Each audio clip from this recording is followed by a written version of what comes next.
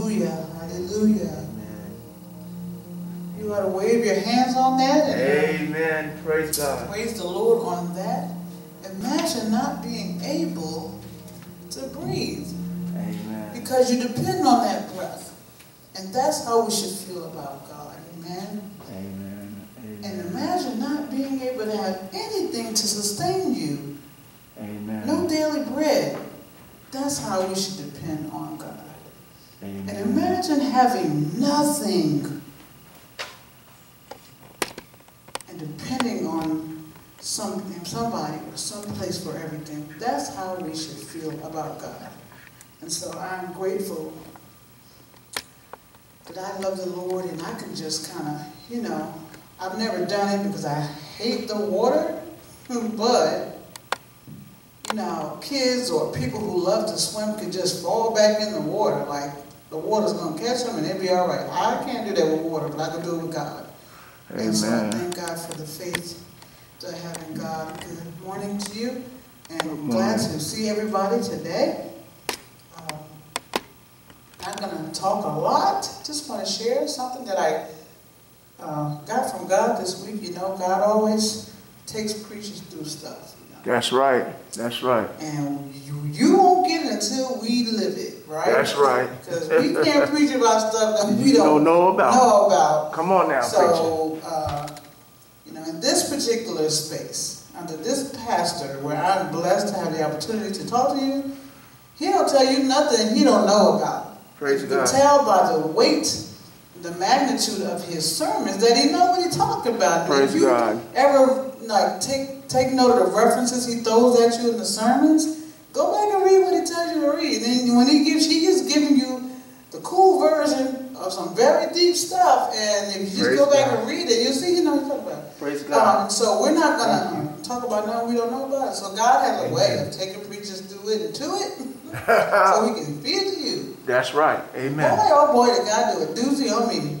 this past couple of weeks. So, if you could turn to Romans 12. We're just going to look at one verse. Okay? So I'm just a guest in this, behind this mantle. So I don't need to do a lot. Because it's not my mantle. I'm just visiting. So I'm just going to do a little bit. Praise God. So thank you, Pastor Al, for the opportunity. Praise God. I thank God for this week. This is the week that I celebrated, like I said earlier, I believe, 5 years in ministry as a pastor. I was ordained to the office of pastor on October 17, 2015. And I'm grateful to God for, yes, it hasn't been an easy one, but I have more than I had 5 years ago. Amen. Praise God. Whenever you say yes to God, you're going to win the jackpot. Like the lottery that people play, I don't know if y'all play it. But that whole million, whatever that we seen on the billboards. Right. What God gives you is way more than that. That's you right. can only go so far, you know what I'm saying? That's right. I thank God for what I've done in right. 5 years. I'm a much different person, pastor, woman, Amen. Lover of people than I was 5 years ago. And I praise God for the journey. So here we have 12 and 2. Romans 12:2. I'm reading the NRSV version. Amen. And the word of God reads as thus. Do not be conformed to this world. That's right. But be transformed by the renewing of your minds, so that you may discern what is the will of God. Amen. What is good and acceptable and perfect. I'm getting excited already. Amen. So, God gave me this title. Actually, God asked me a question because, you know, I be doing the most. And God be like, girl, have you lost your mind? Come on now. So, that's the sermon title. Have you lost your mind? Come on now. That's what God asked me. And I was like, God asks you questions like this, you gotta really sit down and be, have I? So, let me tell you something. I had a very interesting childhood. I think I'll share bits and pieces of it, but look. So, I grew up on the welfare. Right. You know, in the hood, Newark, New Jersey, Brick City, that's what we call it. In the projects. It was a pretty project. It was one of the newer ones in the city, but it was projects. Right. And I was pre-K. Preacher's kid, that's what that means. Shout out to the pre-Ks out there. Amen. And on the welfare in the projects. And we couldn't always have what we wanted, right? Right. We couldn't have what the other kids had. You know, at the time we wanted the fresh sneakers and all the dope toys and the Ooh La La Sassoon jeans and the Candies jeans and the, you know, the fresh Adidas sneakers and, you know, Light Bright toy and Rock'em Sock'em robots and the Baby La doll. We wanted all the fancy stuff that we see on the TV. Right. But we couldn't have it because we couldn't afford it. And it just made me feel some kind of way as a kid. You go to school and you see that what the other kids got on and you know, you had to get your clothes from the Goodwill. I had to get my clothes from the Goodwill. I couldn't just walk in the store and just pick something off the rack and buy it. You know, we'd go to the mall and we could window shop, but we couldn't. I couldn't buy nothing. Or we'd go to the McDonald's and we could like share a Happy Meal. That's right. You know, I remember being on a church bus on our way to a church service, and we had to. My sister and I had to share a sandwich. Come on you now. know, we couldn't splurge, we couldn't waste any money, and so I thought at the time, like, dang, she don't love us, she don't care about us. Come on now. But when I became an adult and thought about that thing, I realized that three things. I had providence. Come on. I had my food, clothing, and shelter. Day to day. She never missed a beat with that. I had her protection. Come on. She was a very fierce defender. You better not do nothing or say nothing to Dot's kids. Amen. My mother's nickname is Dot. I had her presence. Come on. She was home every morning when I woke up. Come on. She would leave and go do what adults did while we went to school. But when I came back home from school, she was when I went to bed at night, she was in her room. Amen. You know, back in those days, you could just walk in your mama's room. That's right. And we didn't have cell phones, so they had that phone with the touch buttons or the rotary with the long cord that she had in her room. You could not go in there and get it because you ain't supposed to be on the phone anyway. You're too young for that. But the TVs was off. The big TV was in her room anyway, so was the phone. And so you didn't go in that room, but you knew she was in there. That's right. So she was up. She was there when I opened my eyes, and she was there when I closed them. Come on now. And so, in order to respect and appreciate who she was in my life, I had to let go of my assumptions about who she was supposed to be. Come on now. Yeah, catch that. And so, hold on to that for just a second. Yes, ma'am. So this verse in Romans, it comes on the heel of a mandate from Apostle Paul to the church at Rome. That's right. He was the most infamous apostle that Jesus had never seen. He had never met Jesus, Jesus had never met him. But this guy was like a converted assassin. Like he was like killing Christians. And one day on his way to kill some more, he got stopped. God was like, what are you doing? That's right. You know, turn his whole life around. So when he used to kill us, he was our most fiercest supporter, right? Right. And so he's on his way to a trip to Spain, but he's talking to the Romans, and he doesn't, you know, he ain't been there, but he just wants to kind of like spit his case or what have you. And so just want them to hear him out. So the church was being challenged at the time, right? Right. To stay focused as new followers of Christ. Rome was like the center of life at that time. There's a lot going on. That's right. Rome was like I said this before, Las Vegas, LA, New York, and Miami Beach all in one place. All that, right? And if you want to throw a cruise in there, yeah, that too. Yeah, all of that. It was all of that. So people were doing a new thing in an environment with a lot of distractions. Right. It was rough, y'all. And so with the pressure they were under, the persecution and temptation that they had to push through at the time, the folks were having some moments. It's okay to have moments. They were having some moments. We think we got moments now. They were having some moments. And so, have you ever had a moment where your thoughts were closing in on you? Like, you know, you kind of, do I do this or that? Or do I go here or there? Or, is this too, yeah, all of that. The people were going through all of that. And so, it's important in those moments to recalibrate. So think about, say to yourself, recalibrate. The word recalibrate means to make small changes to an instrument so that it measures accurately. To make small changes to an instrument so that it measures accurately. To make small changes to an instrument so that it measures accurately. So here's some examples of recalibration. It's like when you set time back in the far, you know, in a minute, I don't know if we've done it yet, but we'll have to set our clocks back. I think the time is coming up. We already did it. We might have already done it. So every time there's a change of the seasons, fall and spring, we have to set our clocks to reset them so we can follow along with time, right? Sometimes we have to reset our watches or our clocks. Sometimes we have to reset scales to make sure that we're looking at the right number when we're trying to check how much we weigh. Yeah, that's not just me. Sometimes we have to reset a recalibrated thermometer or a calculator, right? In order to use it properly. So when the instrument that measures is stuck, hear me, it cannot measure properly or give a proper assessment or grade. Something in the mechanics of that instrument has to be adjusted. I'm going to read that one more time slow because I want you to really understand what I'm saying this morning. It helped me so much this week. When an instrument that measures something is stuck, hold your brain right there, squeeze your head right quick. It cannot measure properly or give a proper assessment, hold your brain, hold your head, or grade. When it's stuck, it can't measure right. Something in the mechanics of it has to be adjusted.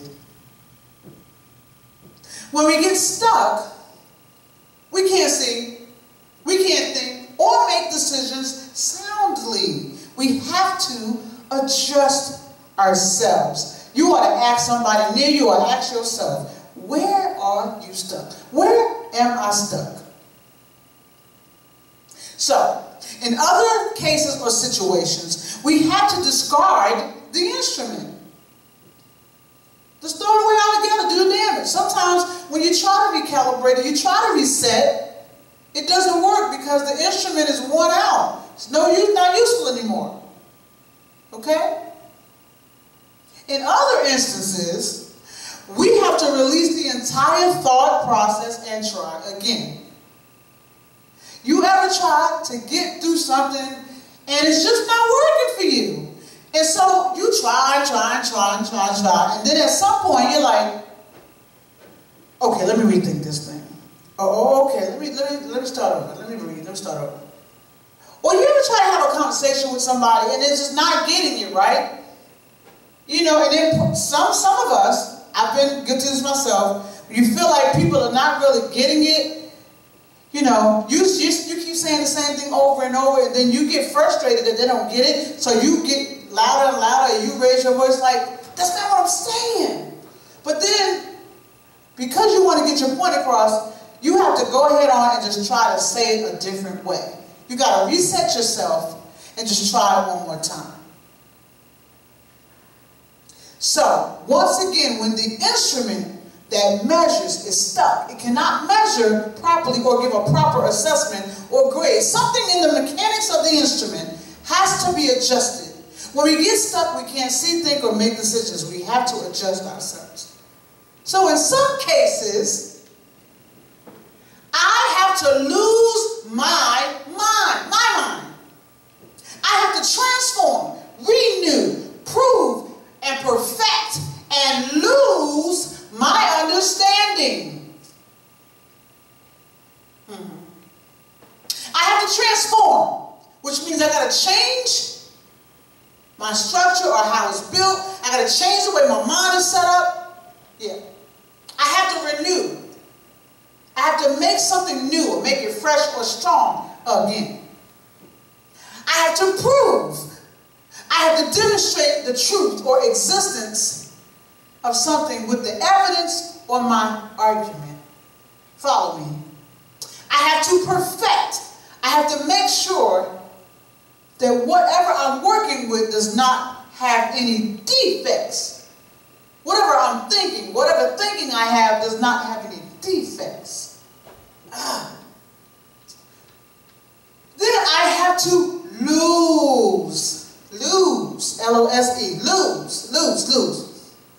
There's a Middle English word. It means to drop, leave behind, shed, to be free of, get rid of, loosen, perish, or become free. I have to lose. Come on now. If I'm going to live in the will of God, yes, which has limited possibilities, for me, I have to lose my mind. I have to transform my fear into faith. I have to renew my trust in God. I have to prove to myself that God is God. I have to perfect the practice of knowing that I know that I know that I know that I know that I know. Come on now. I have to lose any person, place, thing, or idea that comes against my knowing. Come on now. Lose any person, place, thing, or idea that comes against my knowing. Come on. Come on. I know who God is. Yes. I have to live like it though. Yes. But that's in any situation we face. I have to know that God created me as I am, that God loves me no matter what, that God provides for me, that God will supply my needs, not my wants. Watch your wants. Your needs. Some of that stuff, you don't need it. Come on now. You just want it because you got your ego in the way. Come on now. You grieving over stuff that you don't need it all. You ain't going to die if you ain't got it. Come on now. I wasn't going to die if I ain't had no Nikes as a kid. I had shoes on. That's right. Okay? I have to know that God protects me, that God defends me, watch out, that God rebukes me, Well, I'll be doing right all the time. I have to know that God is true to the promise of favor. God ain't never lied. God ain't never lied. God ain't never lied. I have to lose anything that comes against any of this.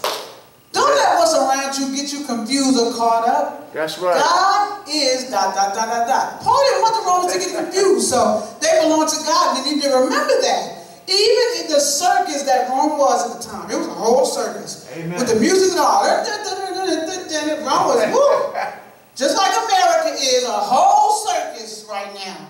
With its good and its bad parts. We like some parts of the circus, but we don't like that part of the circus where the animals just kind of mess over everything and they poop in front of us and we got to sit there and look at it and smell it and see. We don't like that part. But we like the popcorn and the cotton candy. That's right. We like the trapeze and the ladies jumping around and we like the tigers that's so pretty. But we don't like, we don't like all the bad and nasty smelling stuff. Yeah, whole circus right now, right? That's right. Don't get it confused. Don't you get caught up in the circus. What I usually do is I tell myself, look, this ain't my choir, it ain't my concert. Oh, come on. Because I'm a choir director, so I get it now. Come on now. In the matters of life, faith, and trust in God, you must recalibrate, you must shift, move, go, grow, stop, go, leave, let go, and you must lose your mind. Come on. So ask yourself, have you lost your mind? Have you lost your mind? Let me share a little bit of research I did. So Dr. Daniel Siegel, professor of psychiatry at UCLA, School of Medicine, he coined this term mindsight back in the day to describe how our human capacity to understand how the mind works. He says that the mind is only one of three parts of a person's mind sight. Your mind is only one part of your mind sight. Well, the brain, our relationships, and our mind all work together. Each point of this triangle is essential to our mental health. You wonder why you're going crazy because you're probably only using one part of your mind sight. So, mind sight is kind of like a lens, like a focused attention light that allows us to see the internal workings of our own minds. It helps us to get ourselves off of autopilot of ingrained in behaviors and habits and stuff. It lets us name and tame the emotions we're experiencing, rather than being overwhelmed by them. Here's how the triangle works. So I want you to pay close attention here. So with the brain, we take information in, right? It gives us signals and it regulates our body and whatnot. Our relationships are how we share information, right? So that's brain and relationships. How we write, speak, and body language, postures, all that, right? And then there's the mind. That's the process that observes and monitors and regulates the flow of energy and information. The mind controls the flow and the energy and what you put in the brain, right? So, let me make it even more plain. Think about driving. To drive, regulation, to drive a car, that's your brain. To be aware of the car's motion and position in traffic or anywhere else, that's relationship. To be able to influence how it moves, your mind controls that. But pay attention, if your hands are on the wheel, but you're texting, you can make the car move, but you're not really driving it, because driving means regulating the car's movement. You're not really paying attention. Because you're texting. You can't put all your energy on driving because you're texting. If your eyes are open, but you're sitting in the back seat, You are monitoring the movement of the car, but you can't modify the motion because you're not driving. That's right. So, if you're in a situation and you're panicking, right? You can act, and you can do stuff. Like, we usually scream, holler, slap people. You know, we do a lot of stuff when we panic. But you're not doing it rationally because you're not focused. Well, panic freezes your rationale, and it limits your ability to conquer the situation. Look, if your life hits a bump, and you're doubting God, right? You can make a decision, but not the best one for your life. Because your doubt is influencing you to choose the negative over the proven positive that God is infinitely. Come on now. Infinity means forever and ever and ever and ever and ever and on and on and on and on and on. Amen. So if I get stuck in a situation and I hit a rough patch and I'm doubting who I am or who God is to me, if I get too caught up in that, I'm going to make decisions based on that. Amen. And then if I keep doing that, then all I'm going to get back is that. That's right. Instead of the power and proven positive that God is. And if I put a God is in front of that rough patch, I'm going to see it differently. Come on. I'm going to lose my mind and gain something else. Leslie, speak. Yeah. The mind can change the structure of the brain and relationships. The brain can change the structure of the mind and relationships. Relationships can change the mind and the brain. Relationships. Come on. When is the last time you and God went out on a date? Come on. Speak now. How y'all relationship doing? Y'all be nosy about everybody else's. What about you and God's relationship? How y'all doing? Preach. Yeah. Keep God in it. Keep God in it. Just keep God in it. Keep God in it. Yeah. Another way of looking at the mind is looking at the process you use to make decisions. Come on now. Ask yourself if you're making a decision with your mind or with your heart. Well, since we can separate feelings from the mind and brain function, we can eliminate love-centered emotions to affect our behavior. You can ask yourself, what would my mind or sense of logic want me to do? You can ask yourself, what does your logic want you to do? Or what does your heart want you to do? Well, my logic, my heart. My logic, my heart. Well, my logic, my heart. But what you got to realize is God owns the both of them. Come on. The both of them. God owns the both of them. Come on. But if you spend too much time over here, my logic, you don't know everything. Come on now. You don't know everything. Amen. What you ought to do is get over here in your feelings, in your heart, get in your feelings about who God is to you. Amen. And let that inform your logic. Amen. A lot of people lead with their minds, with their mindset, with their brain, and they don't follow their hearts. That's why we're in jobs we don't like. That's why we're in relationships we don't like. That's why we got houses we can't pay for, because a friend told us we was following somebody else's logic and made the wrong decision for our lives. That's why we haven't graduated from school. But let somebody talk us out of it. That's why we're mistreating people, because we're following other people's footsteps. Well, but when we follow with our heart and what feels right, and what feels good, and what feels like God, what feels like God, what feels like God, what feels like God, it can inform our brain and our relationship. Amen.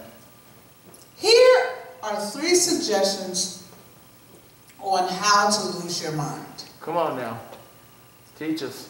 Number 1, turn it down. Turn your mind down. Turn it down. The same way you turn the music down when you're trying to hear somebody talk. Hint, hint. Hello. Turn your mind down so God can talk to you. Well, use the law of attraction. It's a very popular thought, but that's round and that's what secular reasoning. And when you put God in there, I mean, you can't lose. Come on now. You know, your thoughts really do matter. That's right.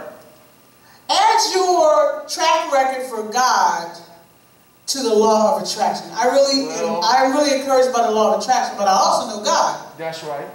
And I'm attracted to the idea that God is able, and God can do it, and God will, and God has. I'm attracted to that thought. And the law of attraction says, once you speak a thing, speak those things that nice. I mean, once you speak it and put it out there, it's coming. It's going to come right back to you. So if I'm talking to God and say, you are, Yeah, you, right? If I'm doing that all the time, God's going to talk back to me, and it's going to be a whole back and forth. You ever had a conversation with somebody who got to have the last word? So treat your relationship with God like that. All I'm saying, God, is God like, well, wait, listen to what I'm saying. And then you go back, listen to what I'm saying. I love you, Lord. Listen to what I'm saying. I love you back. Listen to what I'm saying. Go back and forth. That's right. That's right. That's what you do on dates. You talk and you communicate and chat and get to know people. That's what courtship is. That's right. Well, last time you and God went on a date. Yeah. Come on now. So number one, turn it down. Turn your mind down. Philippians 4:8-9 says this. Finally, beloved, whatever is true, whatever is honorable, whatever is just, whatever is pure, whatever is pleasing, whatever is commendable, if there's any excellence and if there's anything worthy of praise, think about these things. Keep on doing the things that you have learned and received and heard and seen in me. That's right. And the God of peace will be with you. There it is right there. Bam. In plain Greek, black and white paper. Hey. Okay? Yes. Number two, take it slow. Take it slow. Be easy on yourself and give yourself permission to feel the range of emotions. Just don't get stuck there. Right. We get stuck. We panic and we get stuck. You can't get stuck. That's right. Proverbs 3:5 says, trust in the Lord with all thine heart. And lean not into thy own understanding. In all thy ways acknowledge him and he will direct your path. Amen. Now, I don't know whether God's here or not, but God is God. That's but right. if I trust God or whatever, it'll be a he some days and a she some other days, but I know God's God. If I'm trusting God and I'm not trying to be in charge, that's right. God is better at this whole creation.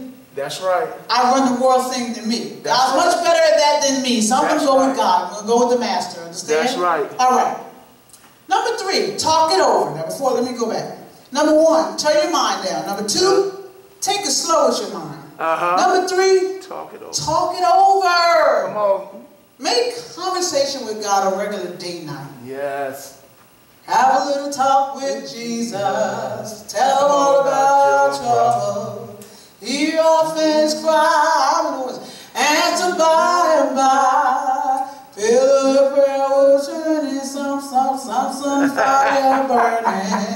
Have a little talk with Jesus. Face is right. I was a good girl when I heard that song. I know the words. But conversation, talk it over with God, and then be honest. Look, I'm scared. I don't know what to do. I'm mad. That's right. I'm hungry. You don't piss me off, Lord. Now I wouldn't suggest cussing God, kind of, but if you're real, God knows that you really don't mean it disrespectfully. God really just wants you to talk. You understand? So speaking your language, you probably won't get too profane. Once you spill your heart out, you won't spend all that time being profane.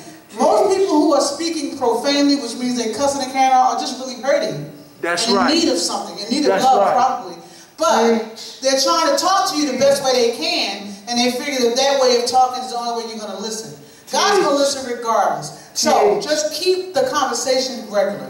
Essentially, it all comes down to this one verse that I read in Matthew. It's right after the Lord's Prayer, somewhere after Jesus was talking about worrying and whatnot. Jesus said, seek ye first the kingdom of God and all his righteousness, and all these things shall be added unto you. If you seek God, the rest is sweet potato pie. Y'all know sweet potato pie is good. It's good. I like food, so I'm talking about pie. I'm having some patty pie this week. That's kind of like.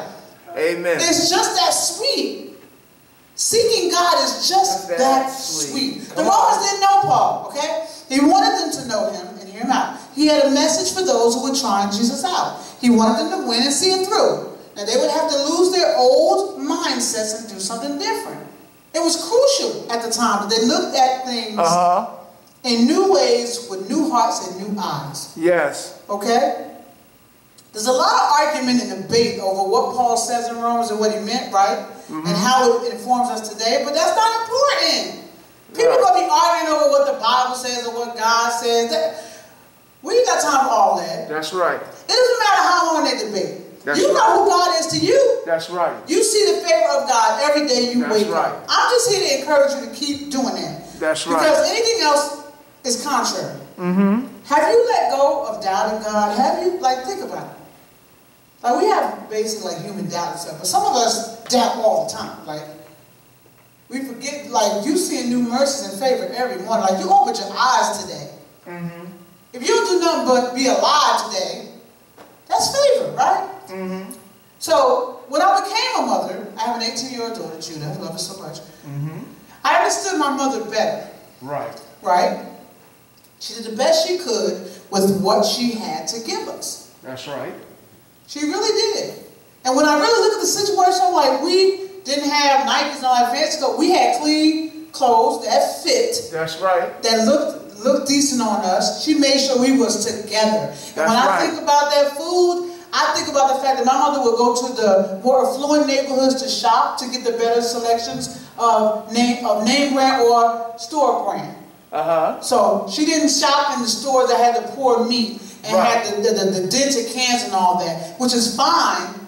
But she took her back. I grew up with the food stamp books, the 10 to 5 and 1. She would spread her coupons and her food stamp books on the counter, and the little register lady would have an attitude, but she'd be like, "There you go."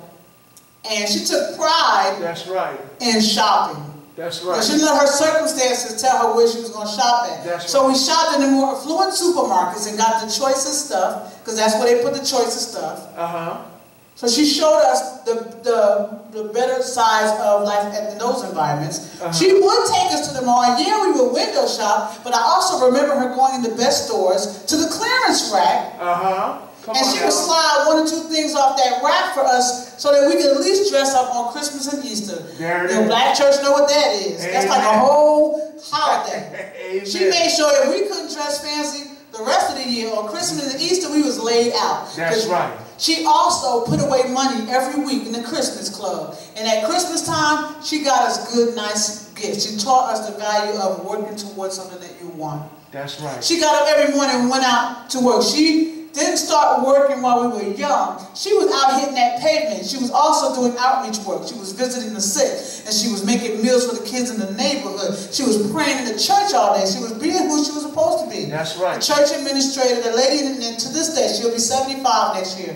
People who were children at that time still remember Sister Oliver for the things she did, right? So she was setting an example. She set an example for praise and worship. She was a devotional leader. She set an example for prayer warriors. I saw all of that. So there was a lot that I was able to see as a mother myself, because I had to do the same thing for my child. Right? I'm in a bit of a better situation. But my daughter, who is 18 now, is starting to understand bit by bit the benefits of the way she was raised, even though it wasn't ideal for her as a kid. Right? And we turned out fine. Like, it was other people's mindsets that stepped in front of us sometimes. Come on now. Okay? I turned out to be an amazing young woman. I turned out to be great. Amen. And Amen. I turned out to be also great. And so, it helps me stay grounded. And when I get confused, I have to lose my mind. I have to forget about, false perceptions and things like that. Amen. And when I think about other not so happy points in my life, I have to remember that I was covered and kept. Amen. I was kept. God kept me, and that reminds me that when those thoughts come up, when I begin to doubt myself and doubt what I have to remember that I'm blessed, right? So I want to ask you again: have you lost your mind? Amen. No. Have you lost your mind? Come on. When the last time you put your mind to the side? Take God's mindset. Amen.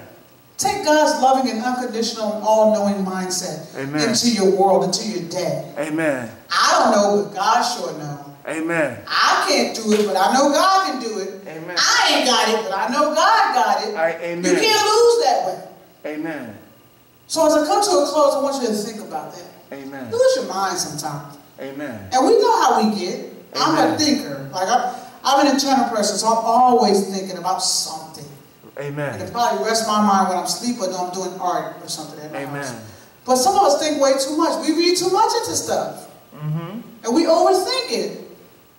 I'm guilty of it. Amen. And I've had to train my mind to stop. Amen. And eventually, in some parts of my mind, I had to let them go. I had to lose it. Amen. And my life is so much better. I'm relaxed more. Amen. So I want to encourage you to lose your mind and take the mind of God and let that bless you onward. Let's give God a wave. Amen. Or an emoji. Amen. Or a hallelujah in the heart place as we welcome our pastor back to the front. Thank you for your time. Just remember, Lose your mind sometimes. And when things get crazy, just ask yourself.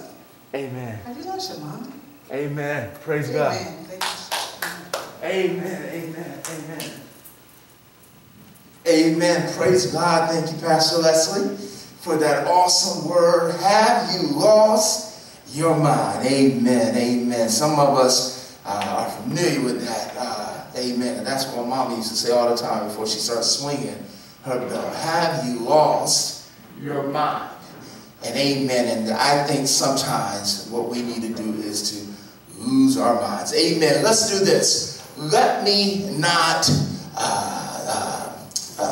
miss the chance here to lead someone to Christ. Amen. Someone this morning, as you were watching this sermon, amen, you realize that the problem, the reason why you aren't walking in what God wants you to walk in, is because you still have the same mind that you did yesterday, the week before, the month before, the year before. At some point, you have to lose your mind and to gain God's mind. Now, the way to do that, amen, the simplest way to do that, God has given you a pathway, a doorway, a method to utilize in order to gain his mind. And you do that by first believing in your heart and then confessing with your mouth that Jesus Christ is Lord to the glory of God the Father. Amen. So, in your heart, I want to lead you in this prayer.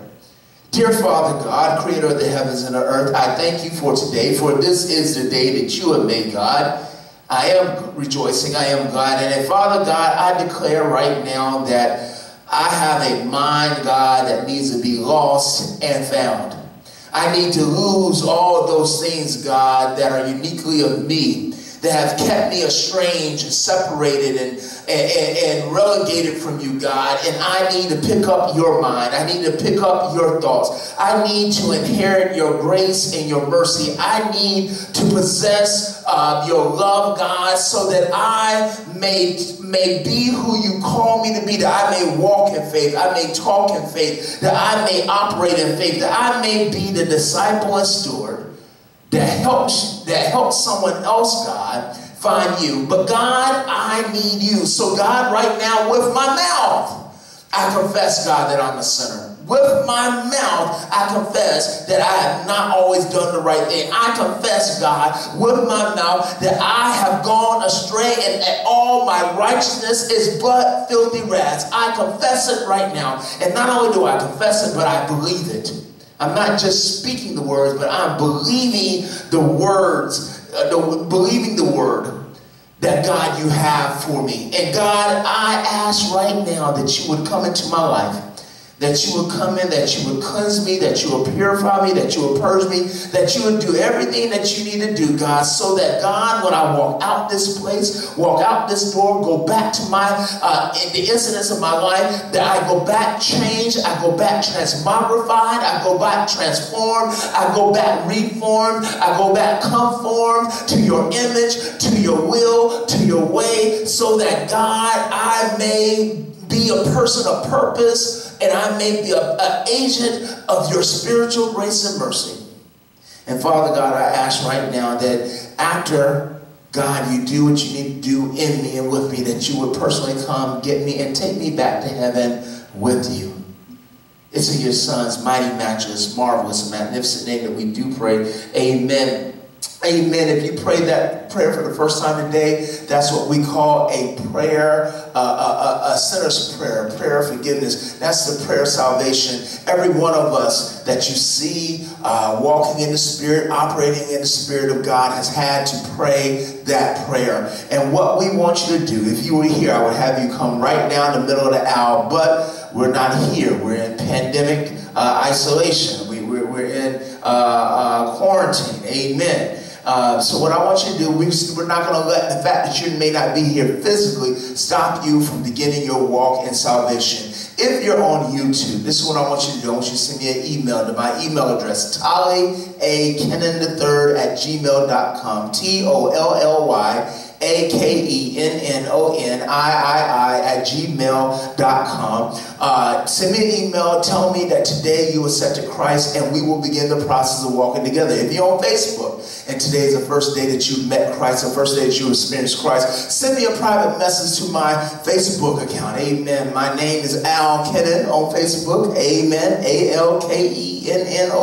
Send me a private message and we'll walk with you through the private message feature on social media. Amen. Here's the thing, I say it all the time and I'll continue to say it. In the natural, we do not birth babies and sit them in the corner and tell them to raise themselves. In fact, we birth babies and we nurture them, we provide for them, we protect them, we allow them to mature and grow into full adults where they can care for themselves. Same thing in the spirit.